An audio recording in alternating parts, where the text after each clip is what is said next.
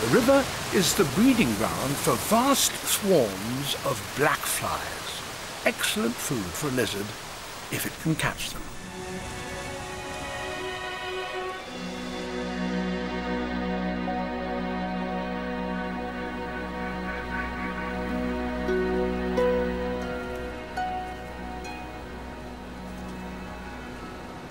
In the early morning, the Agrabi's flat lizards emerge from the cracks in the rocks where they spent the night and bask in the sun to warm up.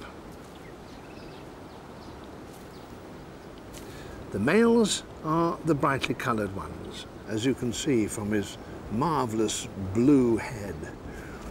But it's not his head that impresses his rivals so much, it's the underside, which, if he's a high status male, will be bright orange and yellow. And if another one turns up, he will try and impress his rival by exposing that. These awkward-looking postures reveal why these creatures are called flat lizards. By regularly displaying their vivid badges, the males repeatedly confirm their place in the pecking order and so keep fighting to a minimum. As a female moves from one territory to another, so each male courts her in turn.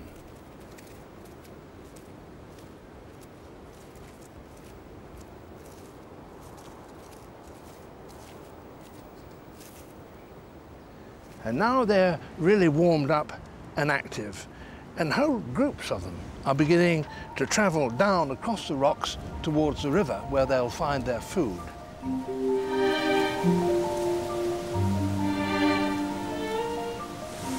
But down here, where the flies swarm, it's a free-for-all, and that causes a lot of trouble.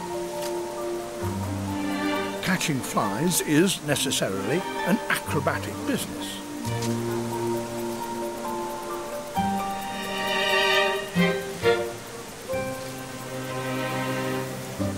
But you can't leap for flies and still keep properly spaced out.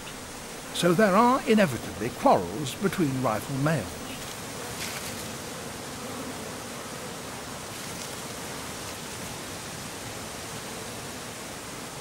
Females, on the other hand, are only interested in getting a good meal. Fired-up males, however, have other ideas. For them, there is more to life than just dinner.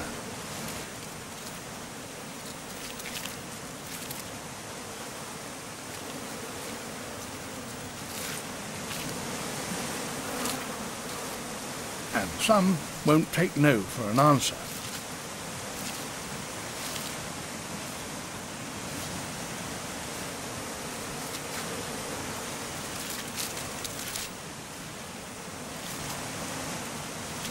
The females want food.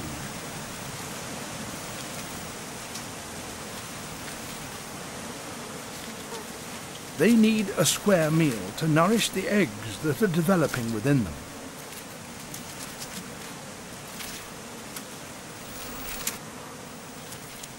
But they won't get any peace until they leave the restaurant and get back home, where life is better regulated.